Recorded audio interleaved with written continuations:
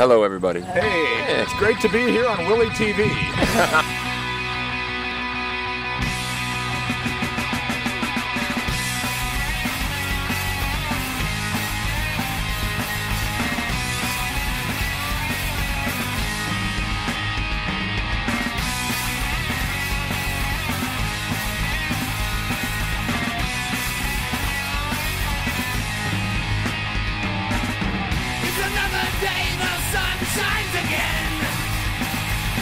Puts on his boots, gotta meet up with the man. Gotta scream in pain, no money and no plan. But he's a hustler, he's a hustler. I ain't got nothing. Give me $1. Make it 5. Remember we hang out, remember the old club Peoria? We hang out behind there, we used to play there.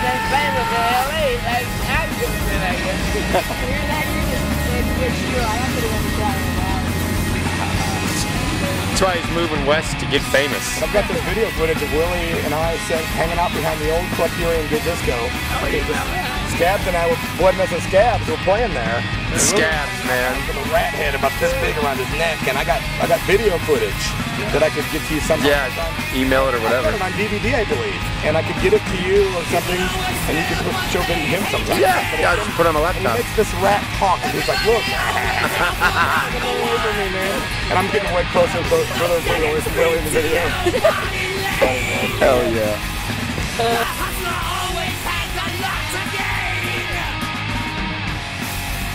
What's wrong with me? What's wrong with you? If you only knew.